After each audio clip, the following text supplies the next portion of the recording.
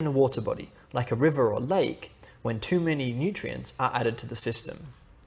Eutrophication starts when fertilizers, which are rich in nutrients like nitrate and phosphate, are washed into the river or lake system. This leads to an increase in nutrient concentrations in the water. The nutrients are food for algae, and the algae grow and reproduce quickly, forming a thick green bloom in the water.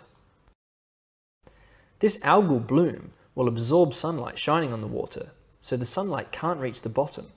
Plants who need this light to photosynthesize will die. The algae will also start to die when they eat up all of the nutrients and run out of food.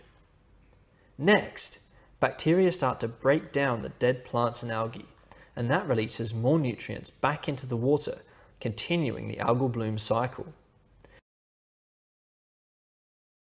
The bacteria, with a continuing supply of food, reproduce into much larger numbers, consuming oxygen as they grow and respire.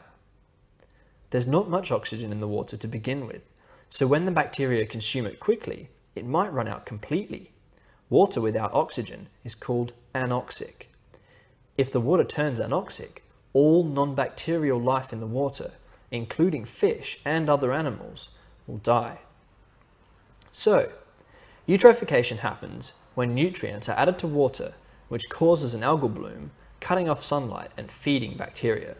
The bacteria use up oxygen in the water, which becomes anoxic, causing everything living in the water to die.